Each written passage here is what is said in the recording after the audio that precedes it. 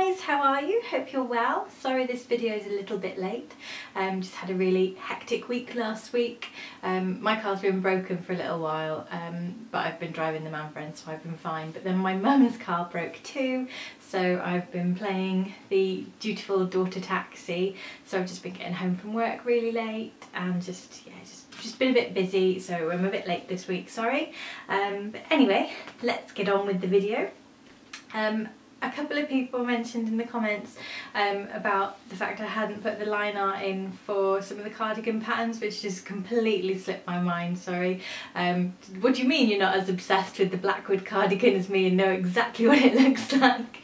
Yes, so I thought it might be nice to do a little video of my cardigan collection, my handmade cardigan collection, not all of my cardigans. So I've already gone ahead and filmed some little clips of all of my handmade cardigans, and I've got some details that I've looked up here about the various different patterns, and I thought I would give you a bit of a rundown and do sort of mini reviews of all 4 of the cardigan patterns I've sewn. Let's start with the Helen's Closet Blackwood cardigan, shall we, as I bang on about it all the time. So here is the line art. And I've got some vital statistics for each of the patterns, and I'm going to try and fit that on the screen here as well. So it is a PDF only pattern, and the print at home version has 33 pages, or there is an AO version as well, which is 2 pages long. It will set you back $14, and the size range goes from a 31 to 34 inch bust, a 24 to 40 inch waist, sorry I couldn't read my writing then, and a 33 to 50 inch hip. And you get 2 different variations, the hip length version and the long length version. I've sewn both variations and a cropped waist length hack, and I'm going to insert the clips of them now. So this is the first Blackwood I made with the longer length, which as you can see is super long on me. It's nearly at my knees because I'm 5'2" and the pattern's drafted for a woman of 5'6", but it's still going to be long on somebody even taller than 5'6", I think. I did shorten the sleeves by 3 inches, and they still have that nice sort of bunched up look that you're supposed to get with this pattern, and I like a cardigan to be able to cover my hands like this. So yeah, I'm happy with all the lengths. This is a polyester sweater knit from, I think it came from Fabworks Mills or something like that. I'll put the links to anything that's still available down below, but I've had this quite a while, so I imagine it will be sold out by now. And here's my second Blackwood cardigan, which is the shorter length, which is still pretty long on me, a nice length for a hip length cardigan. Everything else is exactly the same, it's just the view. The fabric is a cotton viscose sweater knit, and it's bobbled really badly already. I mean, I have worn these cardigans a lot, and it was cheap fabric, but yeah, it's really bobbly. There's some quite pulley bobbly bits on the back, so I don't think it's going to last me very long, but I really like it. Now I do prefer my grey one, just the recovery of the knit is slightly better. This is really stretchy. Yes, but this is my blue one. And my third and final so far Blackwood cardigan is my little pink cropped number, which I made to go with dresses really, but it doesn't look too stupid with jeans and a t-shirt, I don't think. Don't tell me if you do. Yes, so it's just cropped where the lengthen and shorten line is, but I kept the what's this called?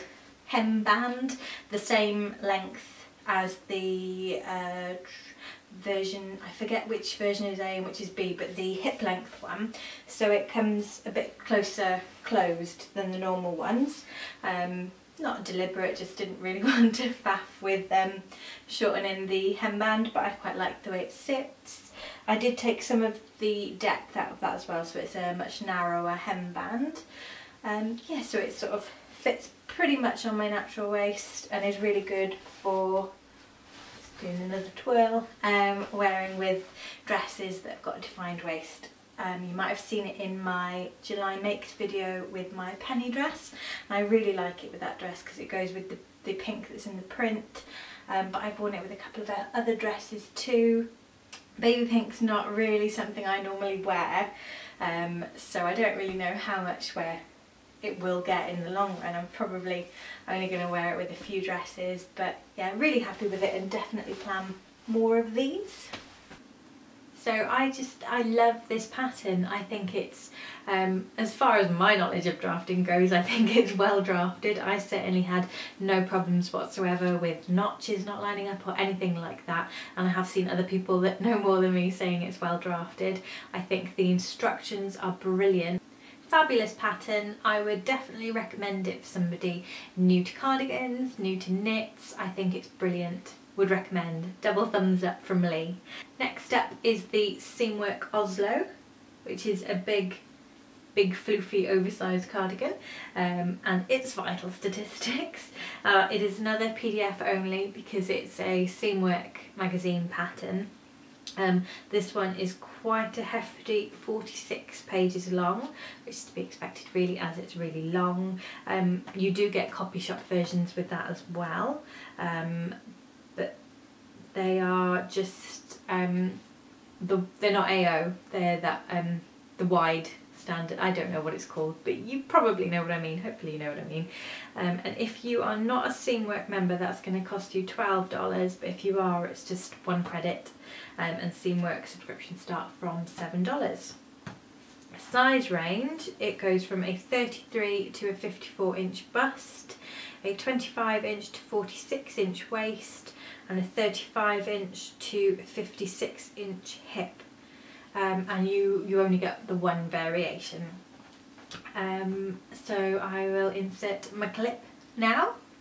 And this is my Seamwork Oslo cardigan, which I wore one hell of a lot last autumn winter, just because it is so cosy. I really love the feel of this fabric, which is just a polyester sweat in it again, and it has bubbled like crazy from all the wearing and the washing, but it's warm and it's snuggly, and it's just really nice to just put on and cuddle up in, because it's, you know, it's so big you can properly wrap it around you.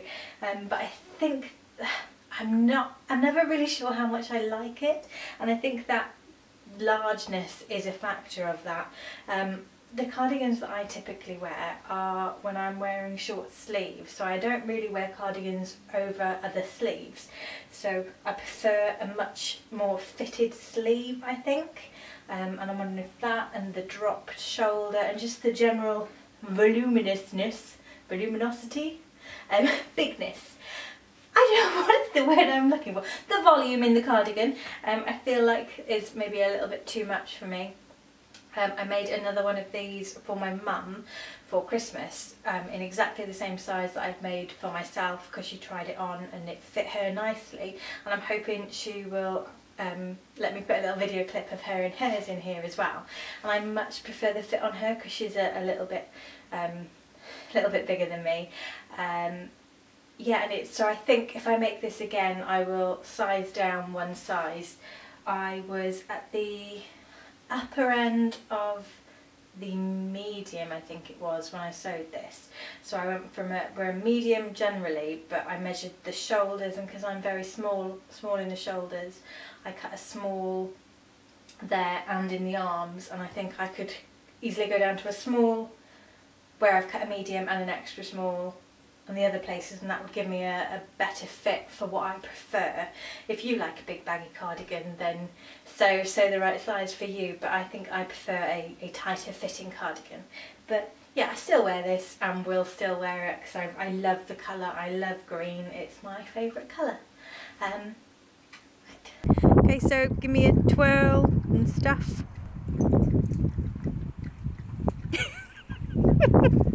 You're such an idiot. Okay, do you like your cardigan? Yes, I Oslo is another nice easy sew. There is an error in the instructions where it comes to the cuffs. It tells you to match the short edges and sew them where you have to be matching the long edges, but the illustration is right.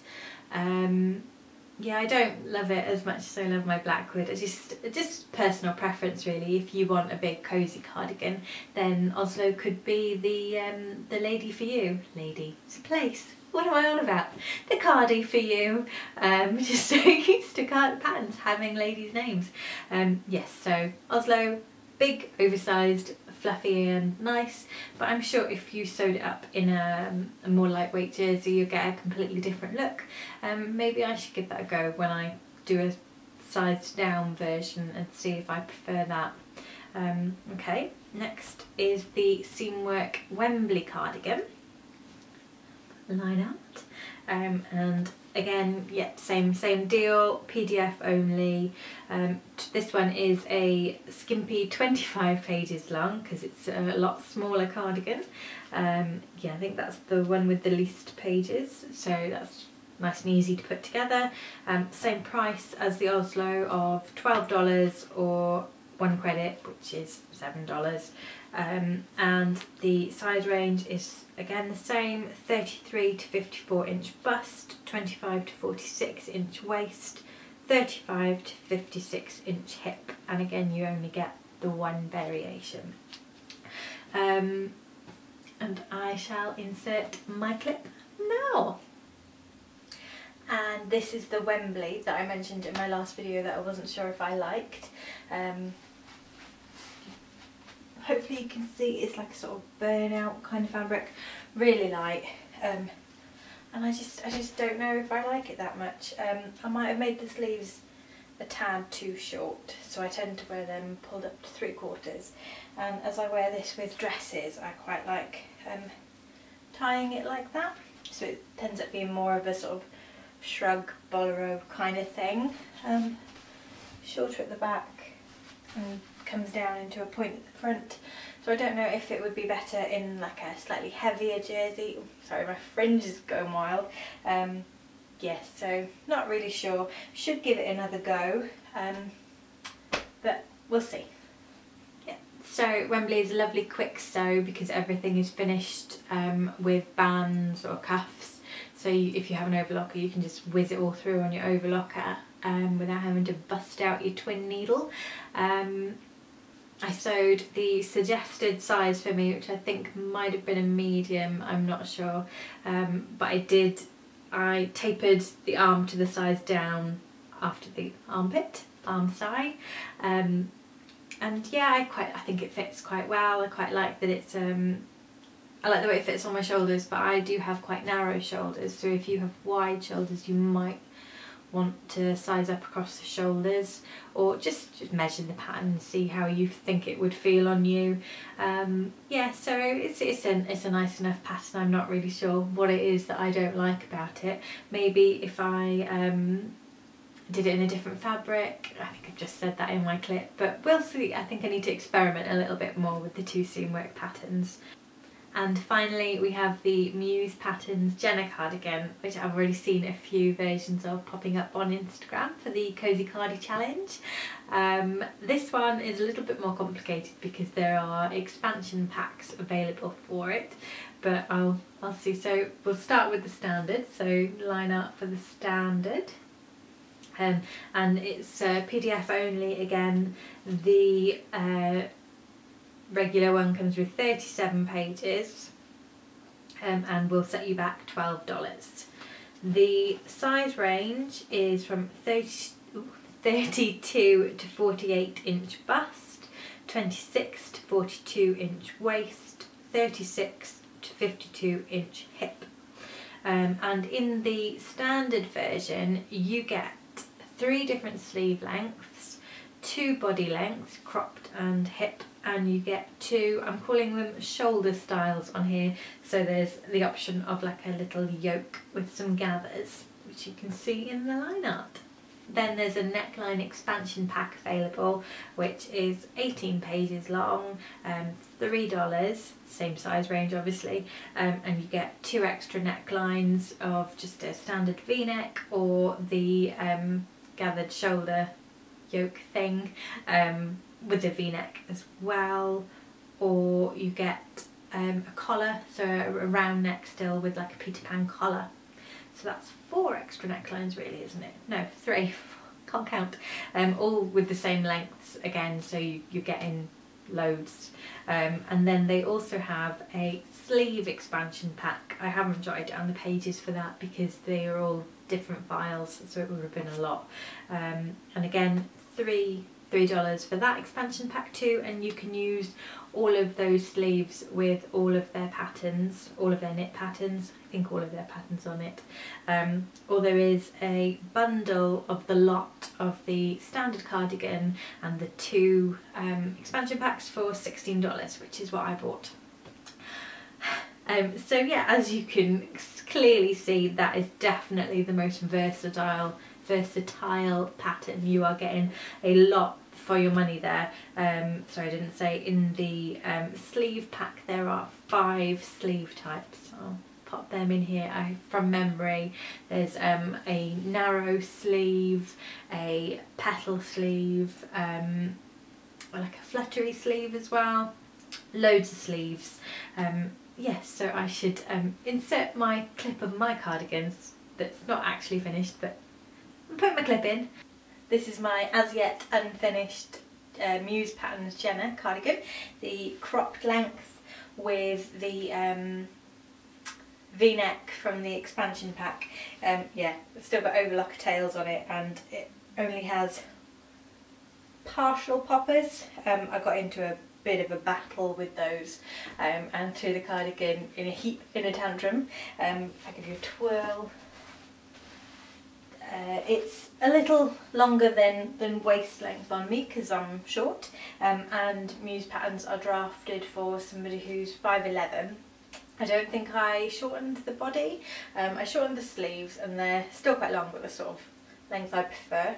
They're quite baggy down at the forearm. They're alright at the bicep area, so I don't know whether to just taper them for my next version or to use the narrow, now I think it's just called a narrow sleeve from the sleeve expansion pack, because I have the bundle with the Jenna, which includes the sleeve expansion pack and the neckline expansion pack. Yeah, so I'm not really sure how much I like this one on me. It seems to be behaving itself at the moment, but it tends to flap quite a bit, and then yeah, shows my overlocking and stuff. It's one that I think looks, the people that I've seen make really nice looking versions tend to wear it done up, trying to do my one functional popper, and I think that makes it sit quite nicely then, whereas I tend to wear all of my cardigans open, so I don't know if I would want to reduce some of the shaping maybe, or what, not sure. But anyway, yes, this is my final one. So another great version. You're getting a lot for your money with this one. I could probably work out all the combinations you could make with the different necklines and sleeves and lengths and things, but that would take a long time. Yeah, so even if you don't buy the expansion pack, you're getting a lot for your money really, but for only $4 more to get the bundle rather than the standard, I think it's worth it, because like I said, you can use the sleeves with the rest of their patterns as well. Yeah, so I really like this pattern. It's another quick sew, everything went together fine. Good one if you are tall, because it's drafted for somebody of 5'11". So that's a little peek at my handmade cardigan collection. I hope this video has been in some way useful. If there was anything you wish I'd had included in the sort of vital statistics charts, please just let me know in the comments, and I can look things up and answer you there. and it's good for me to know if I do anything like this in the future. If there is a particular pattern type or garment type that you would like to see this sort of video of again, just let me know. Yes, anyway, I hope you're having a lovely week, and I will see you again next time. Take care, bye bye.